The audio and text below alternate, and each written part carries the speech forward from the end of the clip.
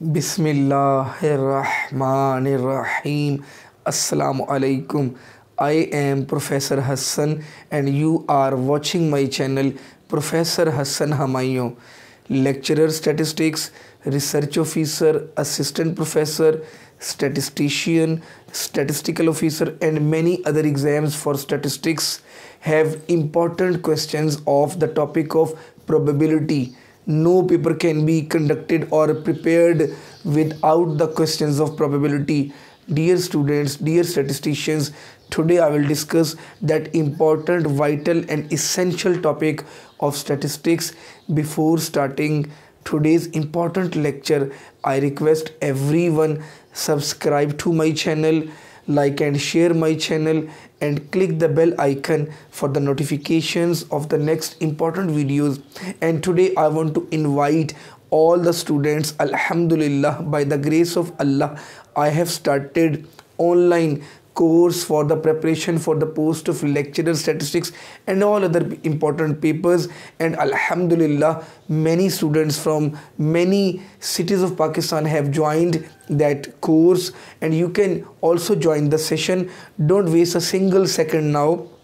You can send the message on the WhatsApp number 0333-4245-710. Let's start. First of all, the important question for every written test as well as the interview of statistics is, what is probability in a single word? Actually, probability is in a single word, it is a chance. Chance is the correct answer. Then what is probability? What are the practical examples of probability? The examples are, for example, if I say, will it be raining today or not? That is, we are determining the chances. We are discussing and estimating about the chances of the happening of rain, and that is the season of PSL. And if I say Lahore Qalandar will win the match today against Peshawar, that is the probability. Now the third example is, Professor Hassan will upload his video on YouTube or not. That is the probability. I will pass the written test for the post of lecturer statistics or not. That is the probability. Guests will come to my home or not. That is the probability. Whenever you are finding the chances of occurrence of an event, that is the probability. And this is the important question for interview also and the written test. These are the important basics. Then the third one is accident and experiment. There can be a statement in the exam, in the written test, and you will have to judge what is the accident, what is the experiment. Actually, dear students, accident is an unplanned activity which gives you results.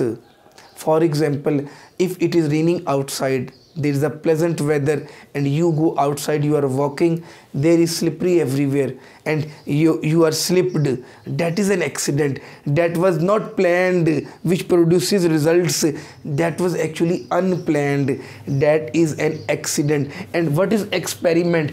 Experiment is a planned activity which gives you single result all the time. For example, if I put water in the kettle and I put on the stove and I switch on the stove and I put leaves of tea and milk into it and the sugar also, that will be the tea all the time. It will never ever be anything else. That is the single result of that experiment. That is the experiment. That was a planned activity, but it gives only one result all the time. When I put sugar, tea leaves and milk in the water and I boil it, there will be the tea always. That is an experiment. Now what did you learn? Probability in a single word, it is a chance. And I told you the practical examples of probability. Then I told you what is the difference between accident and experiment. Accident is actually unplanned and experiment is a planned activity, but it produces, it will enable you to get only one result. Then the next one is experiment and random experiment. We have discussed Experiment is a planned activity which gives you single result all the time, but random experiment is a planned activity which gives you different results all the time, two or more than two results, and if you repeat it under identical conditions many times, it will produce you two or more than two results. We have many examples which we have discussed: coin, dice, cards. If I toss a coin 5 or 6 times, there will be head and tail, not a single result. And the third condition is that for the random experiment, we know all the outcomes in advance. We know what can come, what are the total outcomes actually, but we do not know what will come now. For example, if I toss a coin, I know there are two total outcomes. There can be head or tail. If two teams play a match, Pakistan and India, we know there will be three outcomes total. Pakistan will win, India will win, or there will be the draw match. Actually, these are the total outcomes we know. This is the quality of the random experiment. We know the total outcomes, what can happen, what are the total outcomes, but we do not know what will come now, who will win the match now, who will win the match today. If I toss a coin, I know head and tail are the total outcomes. These are the conditions, but I do not know what will come now. That is the random experiment, and if I repeat it under identical conditions, it produces you different results, two or more than two results. Next one is trial, a very important question for paper point of view and interview. A single performance of a random experiment is called a trial. If you perform any experiment, a random experiment, single time, that is a trial. Next is event and outcome. Actually, outcome is the actual result of the random experiment, and event are the outcomes of the random experiment which can come in it. We know these are the outcomes of the random experiment, but the actual result which you gain, which you get after performing the random experiment, that is actually the outcome. Next is simple and compound event. If I have 6 numbers on the dice, 1, 2, 3, 4, 5 and 6, and if I say throw a die and I am interested in 6, if I am interested in a number 6, there are 6 actually, 1, 2, 3, 4, 5, 6. Please keep in mind, they make the sample space. It is the whole, all the outcomes of the random experiment constitute, they make a sample space. That question can also be asked in the exam, and each element is actually the sample point. From one concept, I will give you 3 concepts actually. All the outcomes of the random experiment make sample space, and each element of the sample space is called sample point. And the third one is, if I am interested in 6, there are 6 sample points, but I am interested only in one simple sample point, in one sample point, that is called simple event.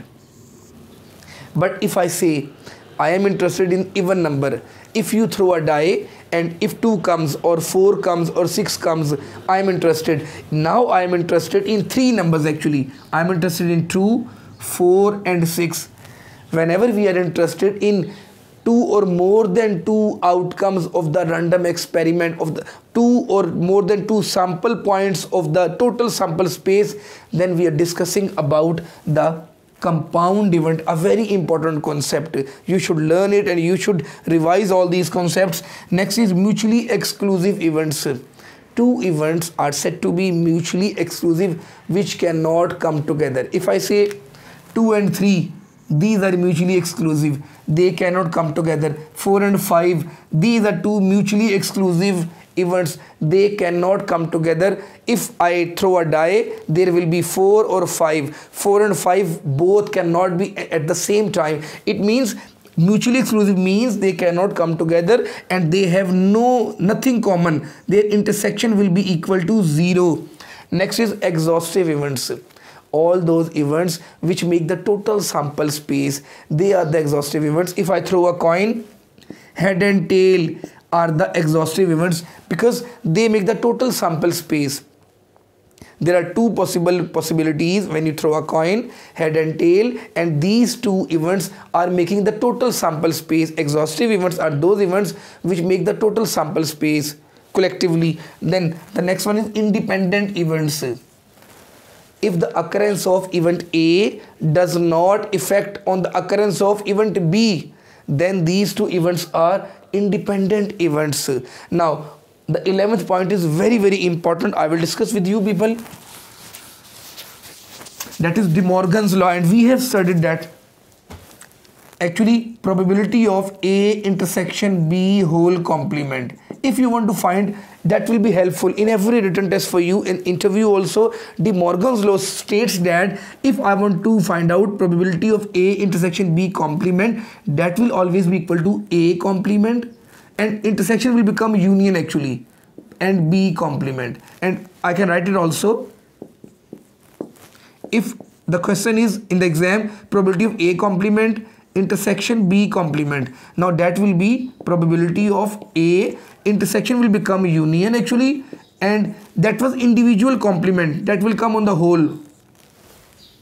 If I ask from you A union B complement, that will be in the same. A complement, that will be given to this much. A complement union will be changed into intersection, then B complement. And one more thing, if they ask probability of A complement, that is always equal to 1 minus probability of A.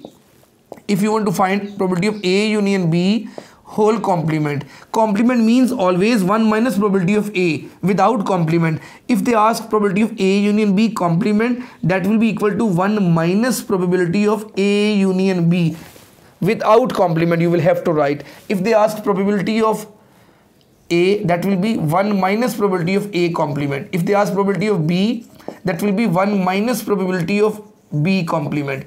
These are the basic concepts of probability which will be beneficial, fruitful and handy in every written test and interview also. Now I will discuss some important questions which are important in every written test. Number 1, probability theory is also called theory of dash. It is chance, as I told you. Next, probability theory helps a decision maker who makes the decisions to do what? A, analyze the situation, correct one. B, decide accordingly, that is also correct. Third one, the first person to obtain a quantitative measure of uncertainty. The numerical value was collected for uncertainty that was first introduced by James Bernoulli. A very important question. Next is, probability theory can be mathematically derived using standard formula. By using standard formula, you can make the mathematical derivation of the probability theory. Next, we use probability in vague terms when we predict something for the future. Actually, our aim is to getting the prediction for the future is the correct answer. Next, an activity which can be repeated in more or less same condition and will have specific outcomes. Single outcome, as I told you, it is experiment. Don't be confused with random experiment. If you have only one result, one specific result, that is experiment. Which of the following is a characteristic of a random experiment? Repeatable under uniform conditions. Yes, that is correct. Next, outcome of a particular trial is unpredictable. Yes, we know there are total outcomes of that experiment, but we do not know what will come now. It is unpredictable. Next, several possible outcomes. Yes, 2 or more than 2 outcomes. These all are correct. Next, a random experiment contains at least 2 outcomes. Next, which one is not the characteristic of a random experiment? The number of all possible outcomes are not known in advance. That is not the characteristic of random experiment. We know all the possible outcomes in advance. Next, which of the following is a random experiment? A, place blue litmus paper in acid and observe the color of the paper. That will be only one single result all the time. That is not a random experiment. Next, from an urn containing white balls and draw one and observe the color. It will always be white ball. It is not a random experiment. When there are seven or eight balls in an urn, in a box, and all are white, if I select one, that will be always white. Only single result. That is not a random experiment. That is only an experiment. Next, roam an urn containing some white and some black balls. Now there are two colors of balls. Draw two balls and observe their colors. That is the example of random experiment. Next is the set of all outcomes of a random experiment is, as I told you, it is sample space.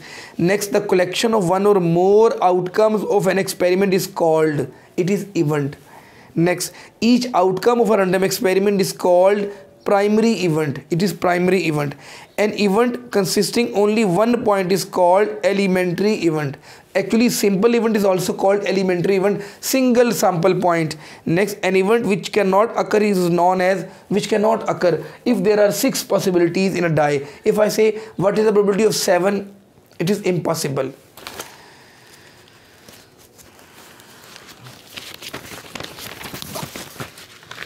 All the outcomes of a random experiment are sample points. We know these are the sample points actually. Next, an event consists of only one sample point. If I am interested in number 5, only one sample point, that is simple event. Next, an event that consists of 2 or more sample points. I am interested in odd numbers 1, 3, 5. Now there are 3 possibilities. Then there are 3 outcomes of that random experiment. Now I have compound event. Next is getting even number while throwing a balanced die.